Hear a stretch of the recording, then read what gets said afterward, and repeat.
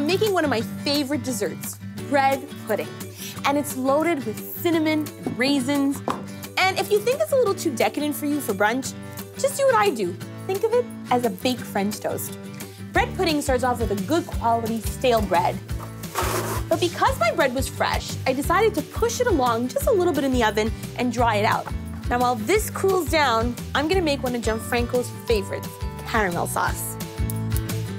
And I'm starting off with some 35% whipping cream, and I make sure not to skimp here, because this is really what stabilizes the whole sauce. And I'm using brown sugar in this, firstly because it's gonna add that sweetness, but also that richness to this caramel sauce. Ooh. Anything I make that's sweet always has a little splash of vanilla in it. Now don't get scared. This butter is gonna go in here, but it's really gonna make it rich and luxurious.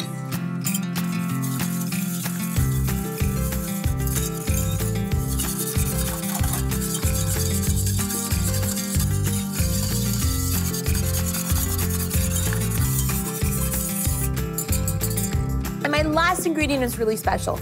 Just a touch of brandy. A little for the sauce, and maybe just a little sip for me.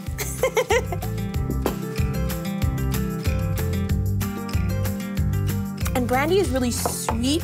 It's gonna go perfect in this.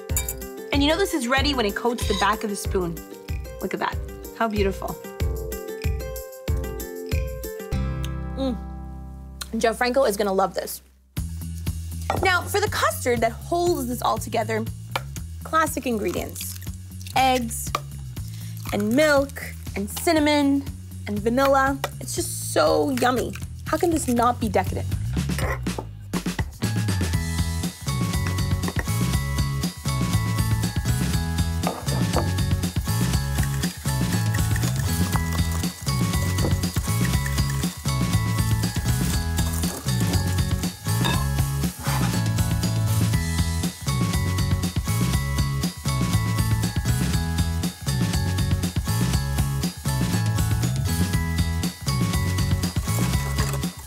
Milk adds that creaminess, and again, some more vanilla in here because that's what adds that nice aromatic feel.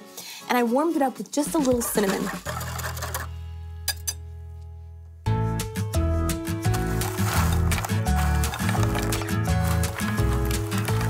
It seems like a lot of bread, but it's gonna soak up all the liquid.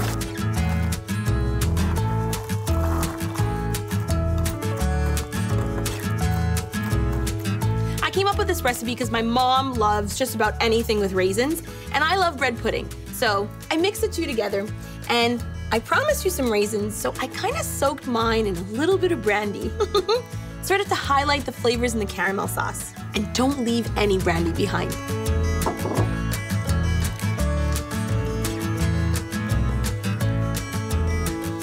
It smells so good, and it's ready for the oven. How easy was that?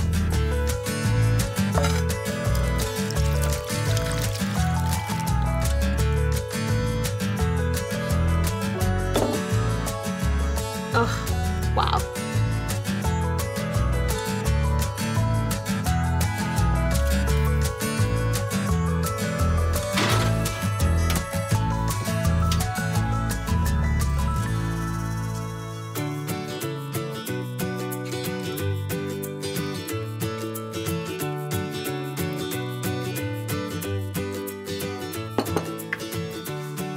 My favorite part. I love a dollop of fresh whipped cream too. It's an extra, but why not? Look at that.